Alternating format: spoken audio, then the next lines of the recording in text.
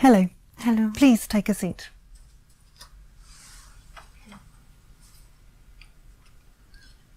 This is the speaking test for the International English Language Testing System, held on the 25th of March.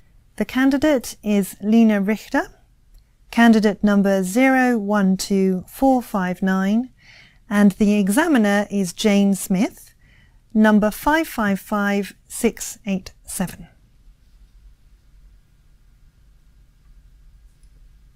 Good afternoon. My name's Jane Smith. Good afternoon. Can you tell me your full name, please? Yes, it's Lena Richter. Thank you. And what shall I call you? Please call me Lena. Where are you from? I'm from Germany. Can I see your identification, Sure. please, Lena? Here's my passport. Thank you. In this first part of the test, I'm going to ask you some questions about yourself. Now, do you work or are you a student? I'm a student. What are you studying? I'm doing a master's degree in museum studies. Why did you choose that course? I'd like to work in a museum or art gallery one day, and I hope that this course will help me find a job in that sector. Do you think you will remain friends with the people from your course in the future? Yes, I probably will. It's a very small course and we spend a lot of time together doing group assignments and studying. Okay, now let's talk about your favourite place. What is the place that you most like to visit? Let me see now. Well, I really like going to the local library. Why do you like it there?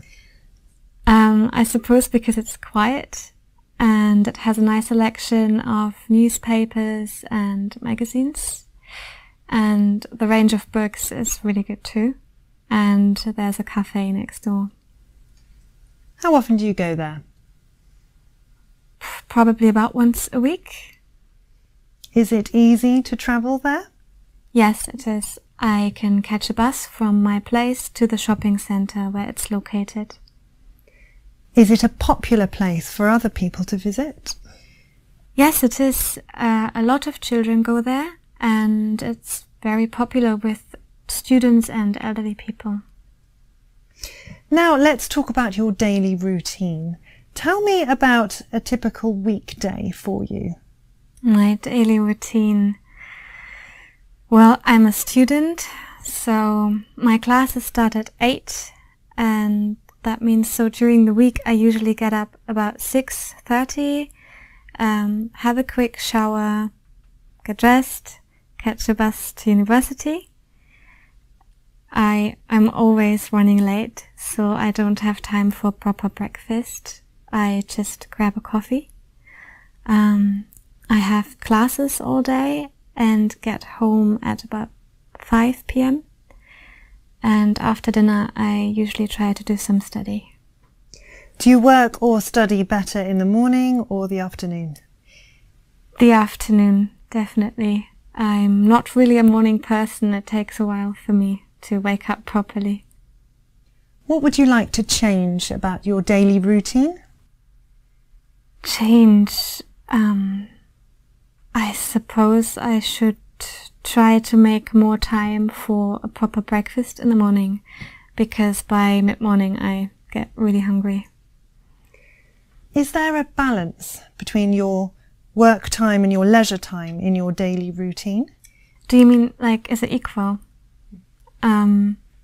Yeah, I suppose so. I've been studying a lot recently because of the IELTS exam, but I have a week's holiday coming up and I'm really looking forward to that. I'd like to do some more exercise because I think it's important to take some time out from study every day. Thank you. That brings us to the end of part 1. Now I'm going to give you a topic and I'd like you to talk about it for 1 to 2 minutes. Before you talk, you'll have 1 minute to think about what you're going to say. You can make some notes if you wish. Do you understand? Here is some paper and a pencil for making notes, and here is your topic. I'd like you to talk about a meal you have had that you really enjoyed.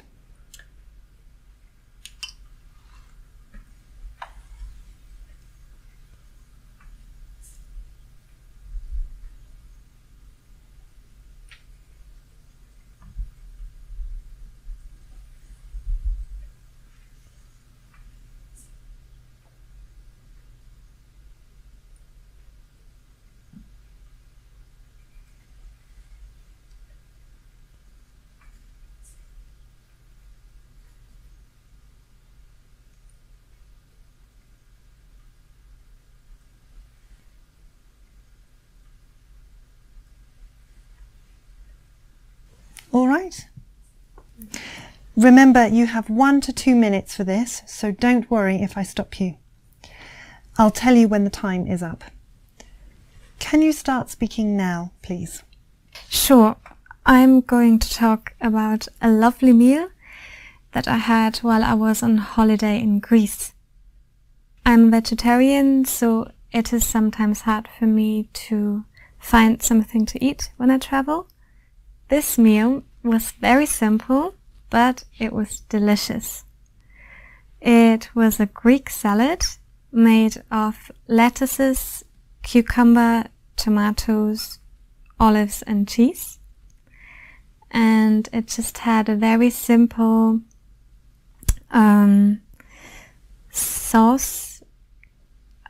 dressing poured over it, made from olive oil and lemon juice. My next point is who prepared the meal? Well, I don't really know, but I can tell you about the restaurant. I remember it was very small and we sat outside in a lovely courtyard. There were plants and flowers all around and a nice cool breeze blowing. Anyway, I decided that the safest option for me to order was a salad. I wasn't really expecting very much, but when I took my first mouthful, I was in heaven. Like, everything just tasted so fresh and full of flavor. The tomatoes were so sweet and juicy, the cucumbers crisp, and the cheese creamy.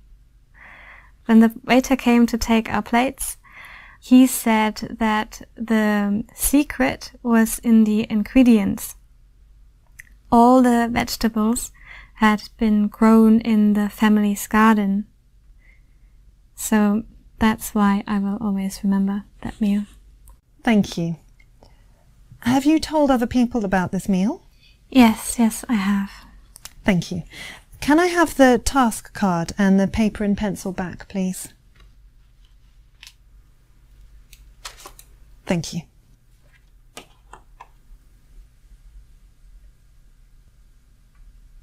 So we've been talking about a meal that you enjoyed, and I'd like to discuss with you 1 or 2 more general questions related to this.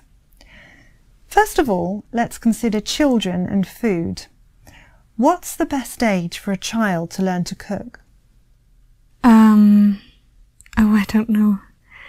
Let me see. Maybe about 8 or 9. Why? Because I think it might be dangerous if the child is very young, you know, using a knife or cooking things on a stove, you know, that sort of thing. Whose responsibility is it, in your view, to teach children to eat healthily? Oh, the parents, definitely. It all starts with them. Parents must teach their children to eat well. They shouldn't give them junk food all the time, otherwise children can get addicted to it. Do you think children will eat more healthily in the future? Well, sadly, I don't think they will. Fast food is so common nowadays and people are so busy, so it's an easy option for families. I think there will be more health problems in our society in the future caused by poor diets. Moving on now to talk about eating habits. Does food play an important role in your culture? Yes, I think it does. When we have family get-togethers, there's always a lot of food. And we have a big meal when we celebrate religious holidays. I guess that's the same in most countries. Food usually is connected to big cultural or religious festivals. Would you say people in your country have a healthy diet these days, or did people eat more healthily in the past? That's a difficult question. I think both diets could be healthy. You see, traditionally in Germany, people ate quite plain food like potatoes, meat and bread. But they ate vegetables too, so in my view, I think the diet was quite healthy. And now our society is so multicultural, especially in the cities, that we have many other cuisines to choose from, such as Indian or Turkish. So we can have a varied, healthy diet. So yes, I think both the traditional and the modern German diet could be healthy. Just the people need to make the right choice. Do you think it's important for a family to sit together to eat a meal in the evening? Yes, ideally, if it's possible. My family lives in another town, so I can't have a meal with them very often. Thank you. That is the end of the speaking test. Thank you.